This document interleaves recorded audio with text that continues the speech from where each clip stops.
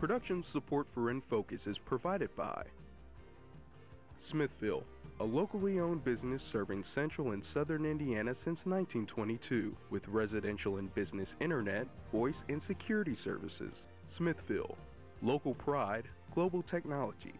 Information at smithville.net. Hoosier Energy, providing electricity for central and southern Indiana electric cooperatives and their member customers. Information at hepn.com. And by viewers like you. Thank you. Following earthquakes in Haiti, Chile, and China, millions of people are devastated. With nations hoping to overcome and rebuild, giving from the international community is a necessity. But in a nation faced with an economic recession and problems of our own, are Americans able and ready to help out others internationally? How does the Hoosier State's efforts impact people all over the world? Tonight, we put community service in focus.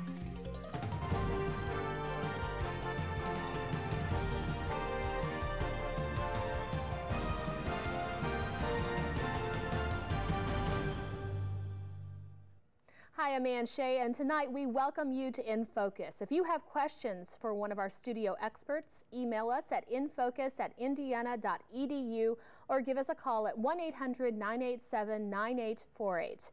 Several earthquakes over the last several months have devastated millions of people around the world. In fact, in Haiti alone, a population of about 2 million people, it's been estimated that as many as 10% could have been killed.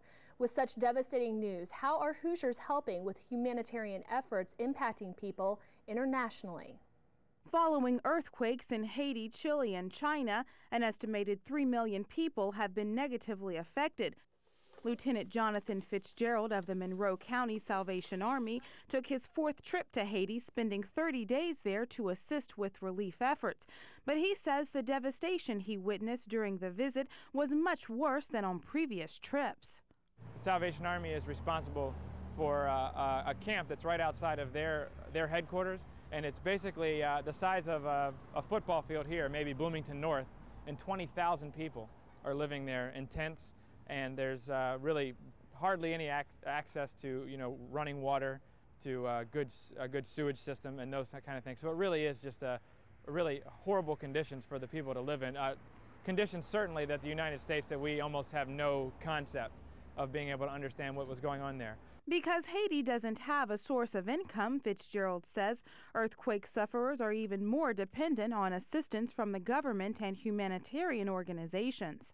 If the money doesn't come in from countries like the United States that have been blessed with great financial resources, or countries like the European Union and the countries that make up that union, then Haiti really has no hope of recovering, because they do not have the sources of income, they do not have the sources of goods and services that they can provide. Really, the people of Haiti are desperate for change. They were desperate for change before the earthquake, and this could be, I believe, a catalyst for hope, a catalyst for change, a catalyst for a chance for the Haitian people to kind of restart and rebuild. Tonight, we'll discuss humanitarian efforts and international relief, even when American budgets are tight, as we put community service and volunteerism in focus. And joining me, as always, tonight is WFIU News Director Stan Jastrzebski. Who do you have in the radio booth tonight, Stan? And later this evening, we'll talk with Brad Pontius. He is the Global Outreach Minister for Bloomington's Sherwood Oaks Christian Church. He has been a part of a number of humanitarian relief efforts, and we'll talk to him about what it means to mount one of those. That comes up in a few minutes, though. Right back to you.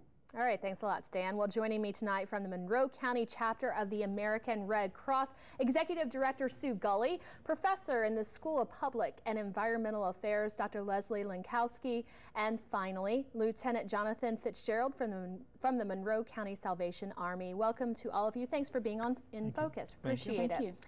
Leslie, let's start with you, if you wouldn't mind, because you have some really interesting numbers talking about disaster giving, and we talk about 9/11, Katrina, Haiti, and the tsunami.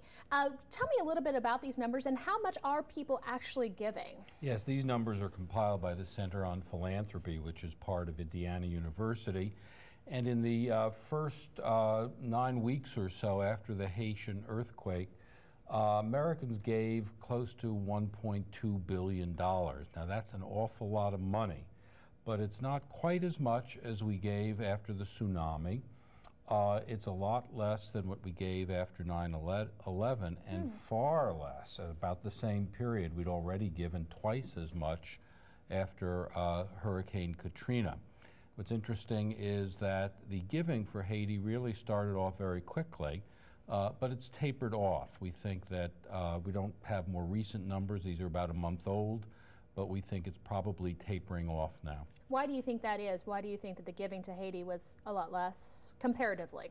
Well, it started off fast, but I think you know, people began to move on to other things. Other things were going on in the United States and around the world. We also had a number of stories that raised questions about how effective the relief effort was as well. And I think, not least important, it's hard to sustain a high level of compassion over a long period of time. People just get interested and move on to other things.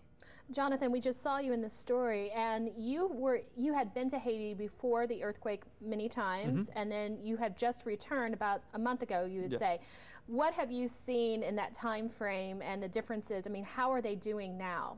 Sure. There's some elements of how they're living now that aren't really that different than the time before. We have to remember that the context of Haiti is already a third world country, one of the poorest countries certainly in the world and definitely in the Western Hemisphere.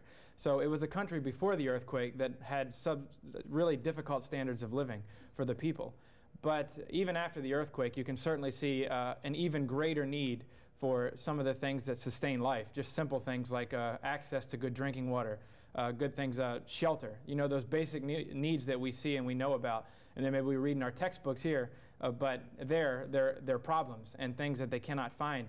And it's just difficult to find access to that. And certainly now, as the rainy season approaches in the country of Haiti, the disease that can set into a place where there's no adequate shelter, where the water is not adequate already, and then to have these compiling when you have massive amounts of people in small confined spaces, like I was talking about in the previous time.